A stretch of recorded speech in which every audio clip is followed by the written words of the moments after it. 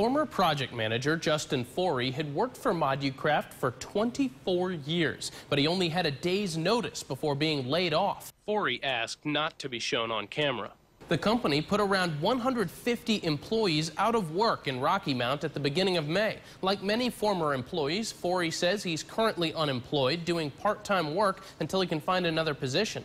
The employees that I've talked to, they don't know what to do. I mean, a lot of them work there a long time, and I know there's some other jobs out there, but it's hard to find a job that I mean, you're let go that quick, and what do you do?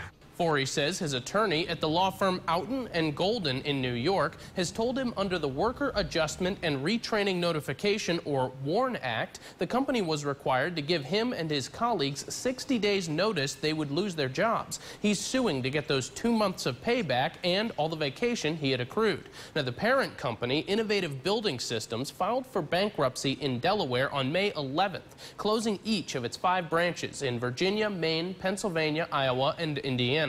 Forey says he already has more than 10 former employees interested in joining him in suing the company. In studio, Rob Manch, WSLS 10.